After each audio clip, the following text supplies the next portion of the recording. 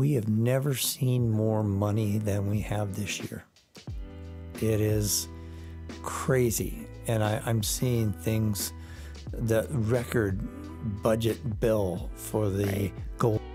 And I'm approached by people almost daily that come in the door and they say, we've got a lot of money, we've got a lot of work, and we have no people. I've cleared engineers tomorrow. I recently had that.